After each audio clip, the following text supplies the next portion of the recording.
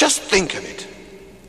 If we could talk to the animals, just imagine it, chatting to a chimpanzee.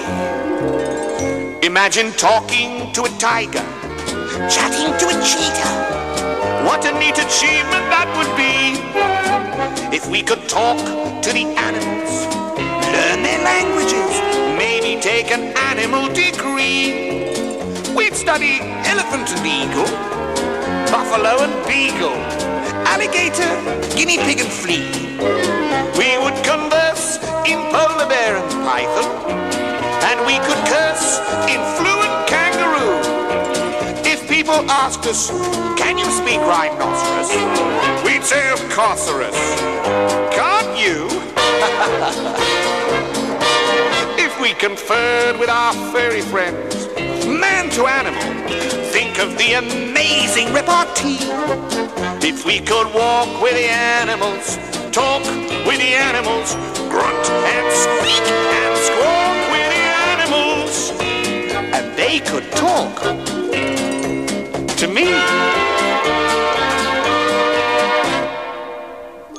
If we consulted with quadrupeds, think what fun we'd have, asking over crocodiles for tea. Or maybe lunch with 2 or 3 lions, walruses or sea lions. What a lovely place the world would be. If we spoke slang to orangutans, the advantages any fool on earth could plainly see. Discussing Eastern art and dramas with intellectual llamas, that's a big step forward, you'll agree? We learn to speak in antelope and turtle. Our Pekingese would be extremely good.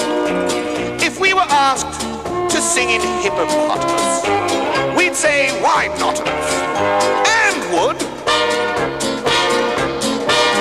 If I could parley with pachyderms, it's a fairy tale worthy of Hans Andersen or Grimm.